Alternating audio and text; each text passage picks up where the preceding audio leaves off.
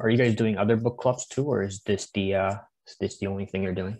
Oh, for me, I'm like holding book clubs. I'm doing 3D modeling book club. Yeah, 3D modeling with R. Yeah, I'm in cohort 3. That. Oh, cohort 3. I'm cohort 2. Okay. Yeah. Is that and also R4DS? Oh, sorry. Yeah. Okay.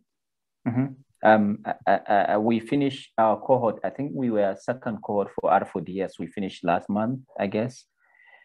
And now, yeah. And we are starting another book club as well. Statistics for data science, right? I bought this book. Yeah. Oh yeah. Oh yeah. So I was like excited because my statistics was like so rusty, and I just like feel all the people doing R here, they are statistically, feeling okay, because I know people from doing so. But for me, statistics is so rusty because I'm from computer science. So I created the book club. I told John that let's do this book, and he said, "Whoa, yeah, he's in," because he's also interested in the statistic. And yeah, so possibly we're gonna start next month for the book. And one good thing, the second version of the book both contain Python and R code. Yeah, I'm excited for sure.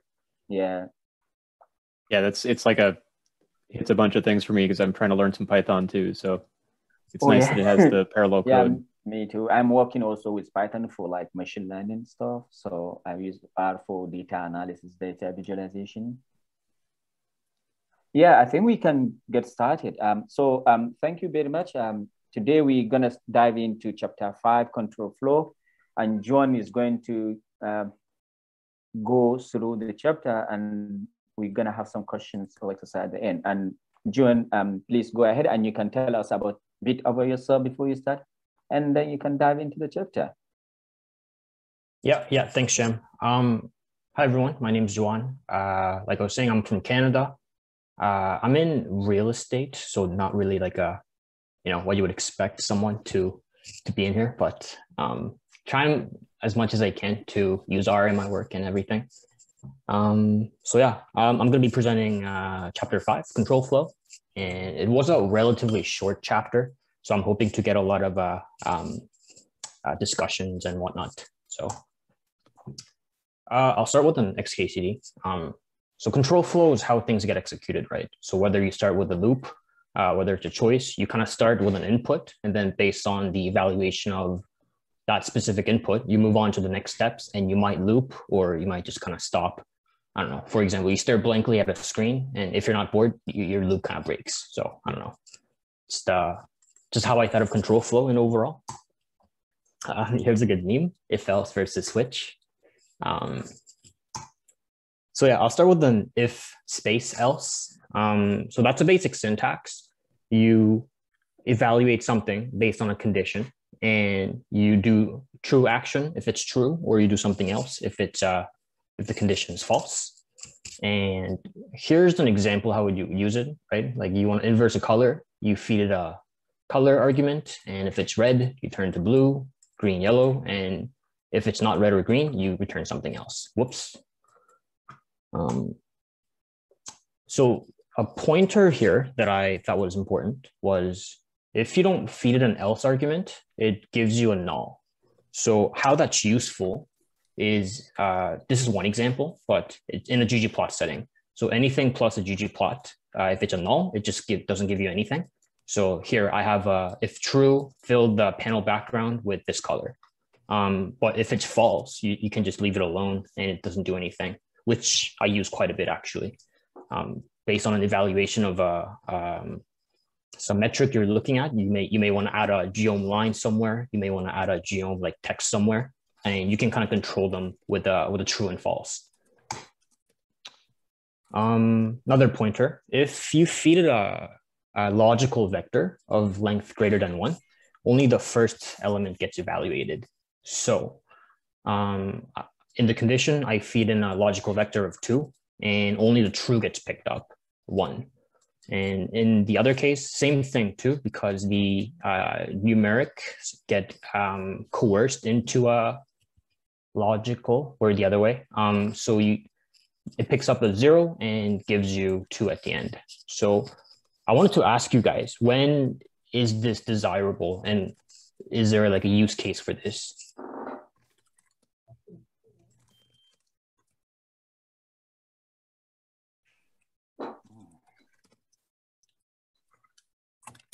So for me, I don't know any, and it was the first time I had the warning. I really did not know what was happening, so it was really strange for me when I had first time the warning that, yeah, that's that, because you get somehow strange warning message with it if you are not prepared for it.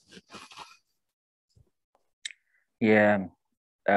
Yeah, this is, I mean, I don't see actually practical usage of this, because if you want to any of these options, you can just provide it rather than provide it. Yeah, so I'm just wondering if you would ever feed in a logical vector as a condition. Oh yeah, if you feed a logical vector, I mean, if it is true, it means it's always 1. I mean, always 1. So yeah, if it is false, it's always 0. So it is false. So which evaluated the second option. If it is false, always to evaluate the second option. But because here the first argument is true in the vector, so it will always evaluate to the first case, which is 1, right? Mm-hmm. Yeah.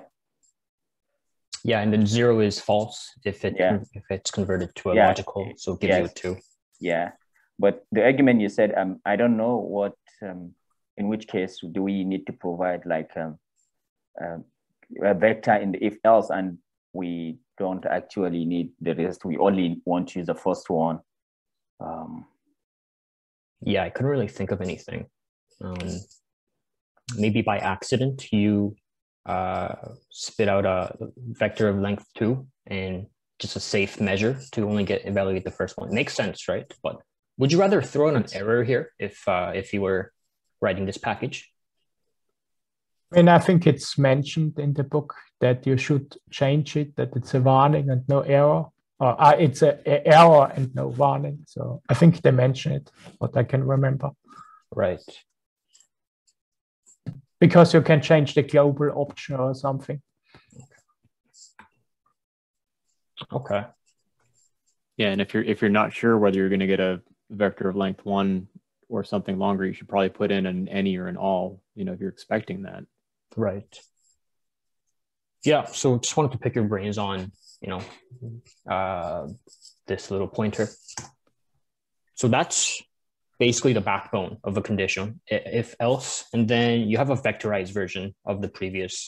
So if else with no space is a vectorized of an if space else. So you can use it with a vector like so. If x is divisible by 5, you return it. And if it's not, you return something else. What you got to be really careful though is coercion. So if you have 2 different types of true value and a false value, it actually coerces. So what's happening here, true gets coerced to 1. And then this whole thing is a numeric vector or a double vector. Yeah. So just got to be careful of this. And if you don't want to deal with it, you can use a dplyr. If underscore else, it actually throws you an error. So same thing here. If this is false and true value and false value are different types, so it actually throws you an error. While this one will just kind of coerce 3 into a string. So here's how you would use an if else, but don't, because it's pretty ugly. You can use it in a column setting. So you can do a mutate if else. Cylinder is 4, return cylinder is 4. You guys can see what's going on, right? So condition 1, value 1. So infinite if else loop. You kind of want to avoid it, right? Like you don't want your formulas looking like this. I kind of deal with this a lot, right? Like in a real estate, we do a lot of Excel formulas. So what you want to do instead is use a case when in the dplyr package. So another vectorized equivalent of an if else we looked at earlier, but it gives you a nice syntax. So you can feed it any conditions you want with the value you want if this condition is true. And then you go to the very end, you feed this argument, which is an else, basically. If everything else fails, you just kind of throw this value at it. Here's an example I wrote. You got a bunch of dogs. And then here I want to show you, you can pretty much feed in any conditions in any kind of format you want. So here I use an in syntax, and here I use an equal syntax, and I use a string string detect syntax, and they all work, which is really nice. I do this quite a bit, string detect on a single element. So yeah, there you have it. Does anyone have any other types of condition they would throw at that I might have missed here?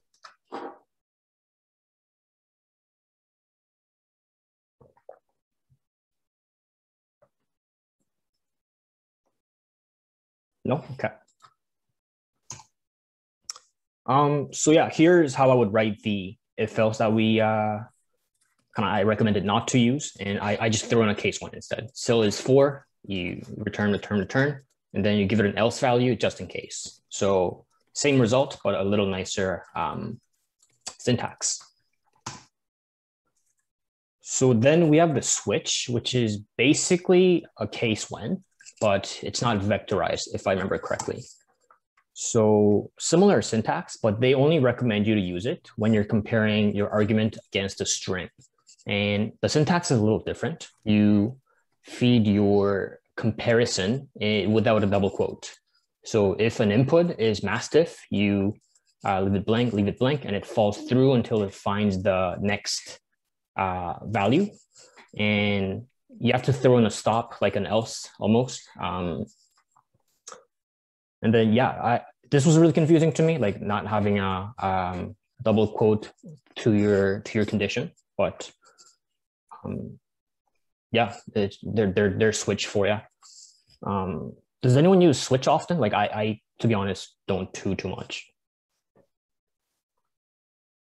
I mean, I did use it before I knew tidyverse, so.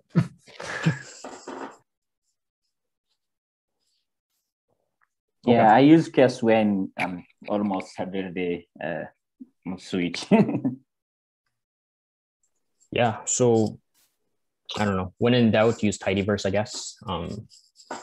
But this is not vectorized, if I remember correctly. That's the only difference. You feed it a single thing. Okay, I'll pause there for the conditions. Does anyone have anything to say about the choices? So if else, switch, and case one. Any tips or anything?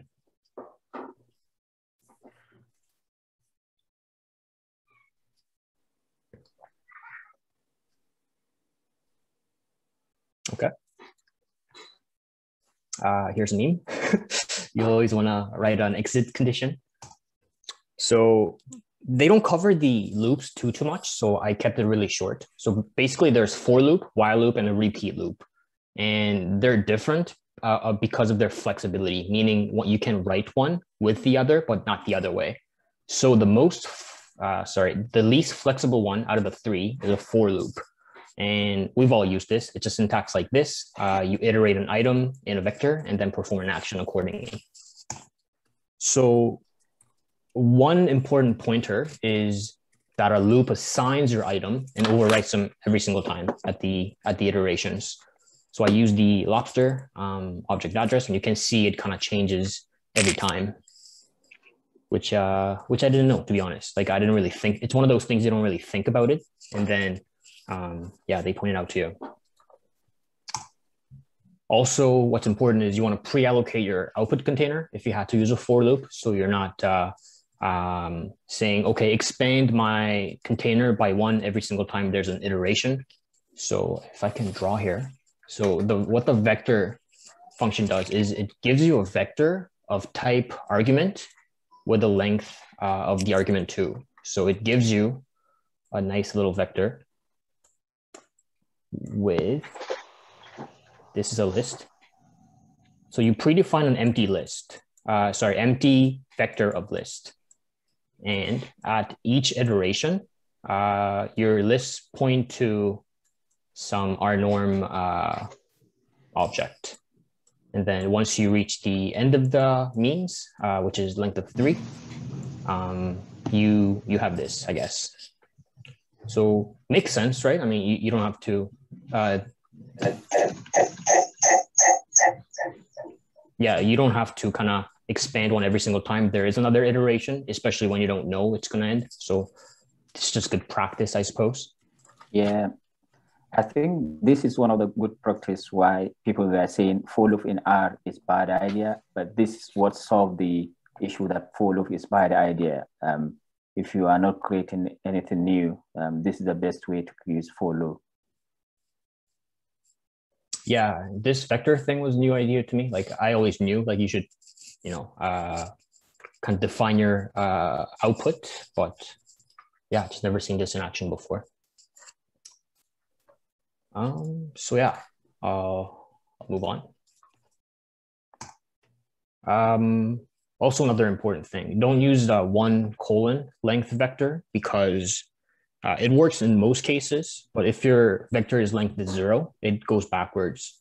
So see here, like I feeded a empty vector and then length of empty vector is 0. So it kind of goes 1, 0. So it might have some undesired consequences while you iterate through that vector. So just a good thing to know. So you want to use seek along. I didn't put it here, but seek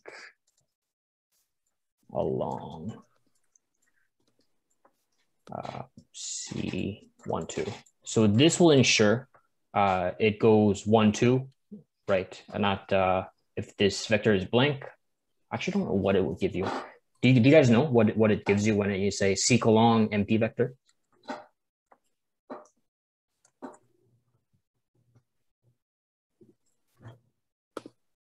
Sorry, empty vector, did you say?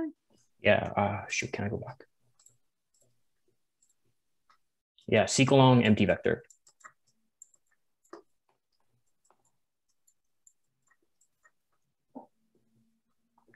So I just tried it. It basically gives you 0. It gives you 0, okay. Yeah. Yeah, so it's not 1, 0, so I guess it just gives you 0, so yep. It kind of, okay. That makes sense to me. So yeah, watch out, I guess. Use seek along. Okay, now we got the while loop. Should I stop here? Yeah, I'll pause here and kind of ask you guys, like, per map, right? Per map versus for. So they recommend you to use per map every single time you can because it kind of creates that container for you. Do you know if it's like the same thing as what we're doing here? Is per map implicitly doing this, creating a output vector and everything? Yes, I think I looked it up in the source code and it's more or less a simple loop. So it's nothing different. I don't know exactly, is it a for or a while loop, but it's a loop, a base loop. So their performance is the same, right? Exactly the same, yeah. Okay. And you can only, I think with the future, or there is a multi-core map, but I can't remember which one it is. Okay. What about when okay. Oh, sorry. Deblina was saying she thought math was optimized in C. No, so, what I saw in the source code, it's base R. Base R. Oh, sorry, catching up with that.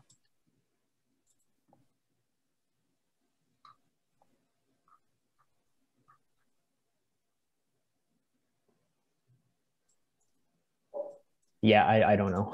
Okay, maybe I'm wrong. But last time I looked up, it was a base. Yeah, from what I look here, it somehow looks C. Do you have any input here, Deblina? Just the GitHub link that I'm looking at. I know I prefer map, but I don't know if that's like a, I don't know if it's a performance reason or a preferring functional programming reason. Yeah. That's C. I think both, yeah. I mean, in terms of functional programming and also the performance, if it is implemented in C, it means it will have more performance major? Not really, because I think it's a C loop as far as I see.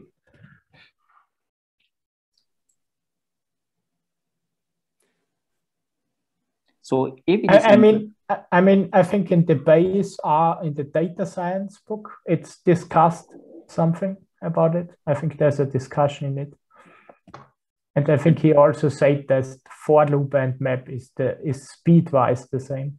Okay. I really like the way they discussed that in R for data science. I had always avoided for loops when I was learning R because, everything's vectorized. You should do everything vectorized when you can.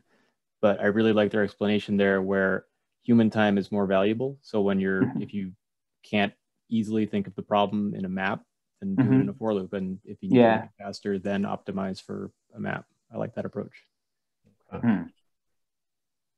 Absolutely. I think it's also cleaner if you first think about the problem to write the for loop. It's very easier in my head to write the for loop than something, Yeah, they make the point that most of a for loop is the kind of like the framework to do the looping rather than what you're actually doing, which is why they argue for map. But sometimes if, especially if you have a history in other languages, it's easier to think about for first. Right. It's different in like say Python, right? Because even in their like modeling practices, when they're doing like a k-fold, I think they just straight up write a for loop. There's no like map or anything. Python is heavily optimized for, well, not optimized, but it's heavily looping based. Like it's better to use a list comprehension than to use an anonymous function with a map. Whereas in R, like you'd automatically go to the map with an anonymous function. And well, there are no list comprehensions in R. Right. I mean, R is also like a functional programming. So for loop is not normally in a pure functional programming language. You don't have loops. You have to solve everything with functions. Right. It doesn't have a single input or map to an output. Or you can map a single input to an output with a for loop, but you don't have to. You can do other things.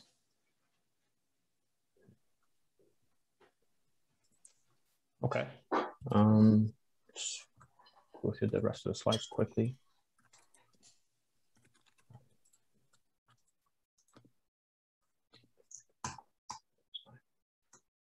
Yes, while loop. I mean, the book doesn't really focus on this too much, but let's cover it anyway. Here's a syntax, right? You give it a condition, you do something, and as long as the condition is true, you kind of keep executing it. So you typically want to write a stop condition unless you're doing, I don't know, something that's outside my understanding.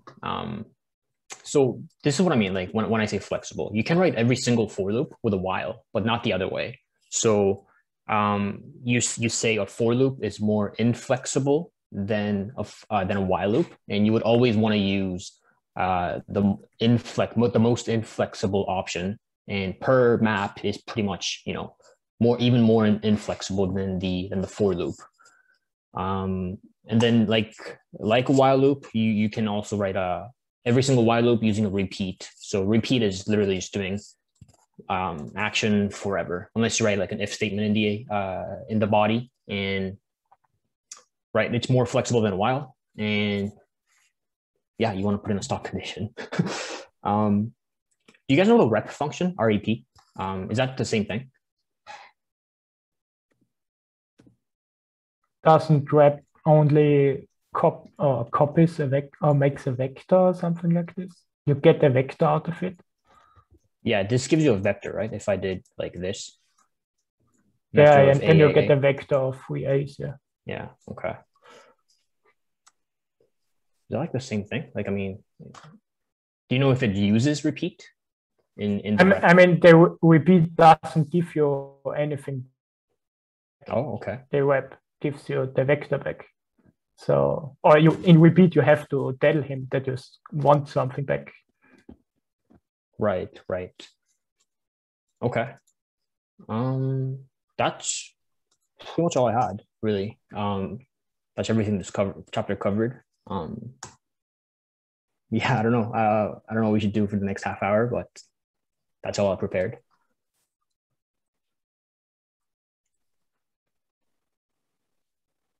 All right.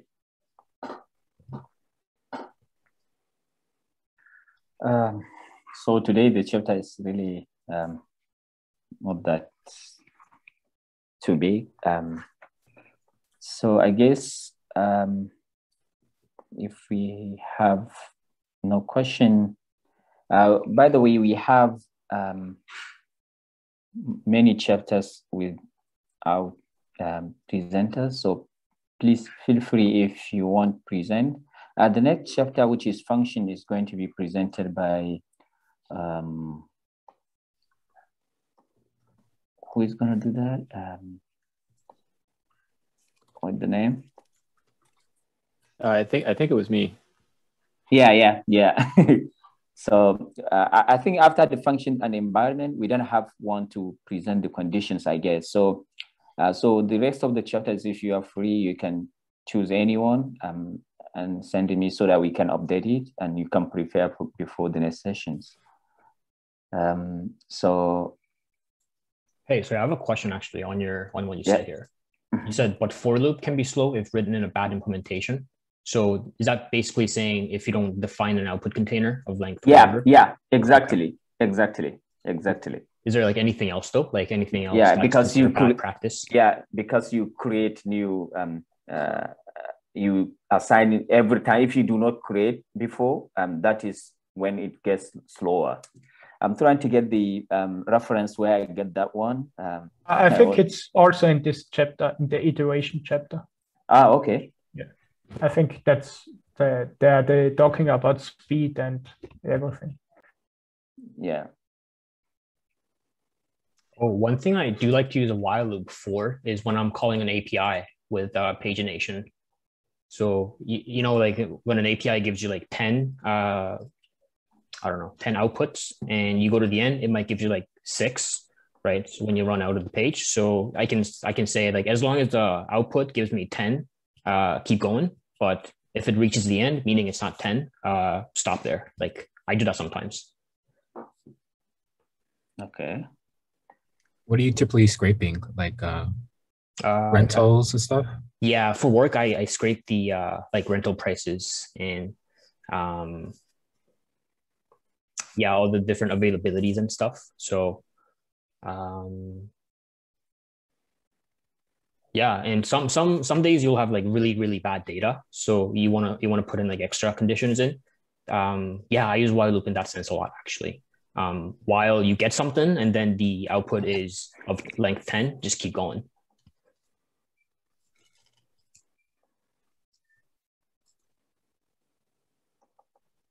Anybody want to share something that they use iterations and conditions for?